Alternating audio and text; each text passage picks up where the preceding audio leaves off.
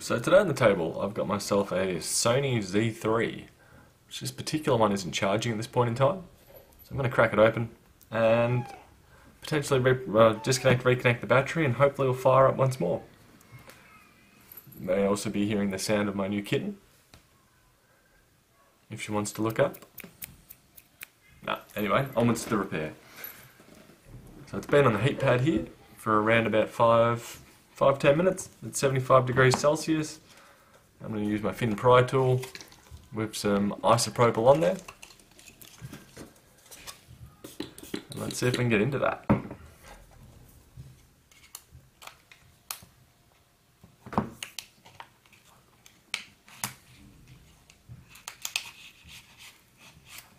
It's carving into it just perfectly fine.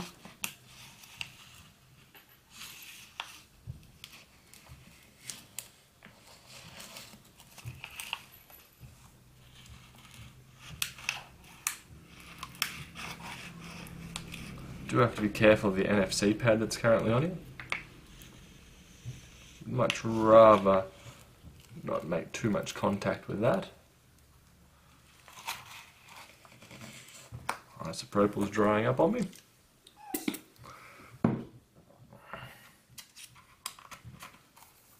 The phone itself, since it's a metal frame, is getting a bit warm to the touch, especially at that 75 degrees.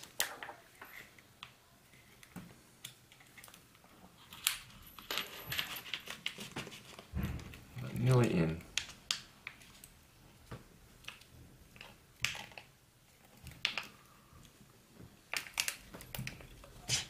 Can go.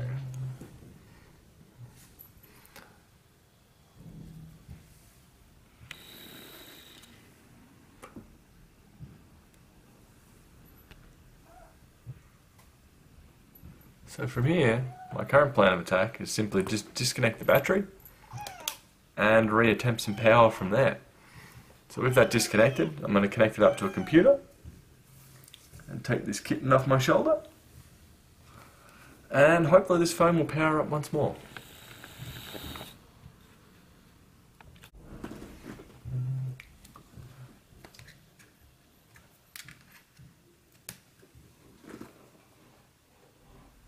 Now, on my little amp reader, I am getting 0.08 amps of power going into it, which is an extremely small amount. Curious if I connect the battery while it's still powered.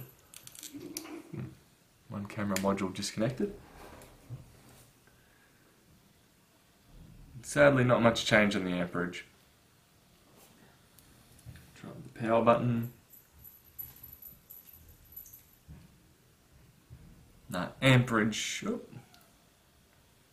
It's actually giving me more than anything yet.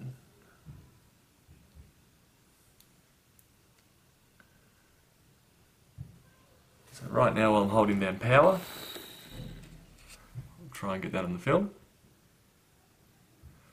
One blinking light. So I think from here I'm going to put this on charge. Oh, blinking light's right over here. I'm going to leave this on charge and see how it goes. Hopefully it will eventually start charging at a much faster rate. While it's here though, I might as well give it the charger port a clean with some isopropyl.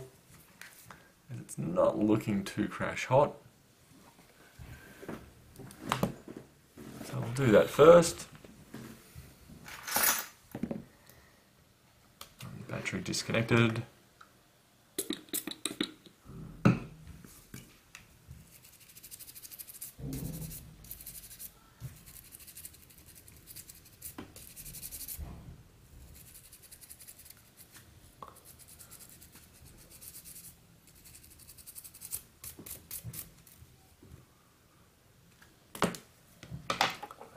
Now I'll go back on charge for a little while, and with a bit of luck, hopefully this starts powering up from there.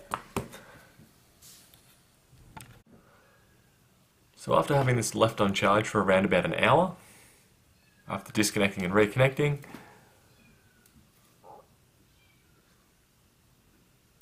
we now have power once more.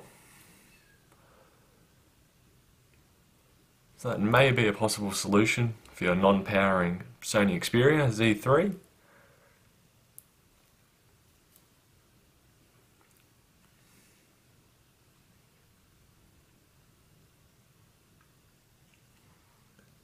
Anyway, that will do for today's video, and I'll catch you in the next one. Bye.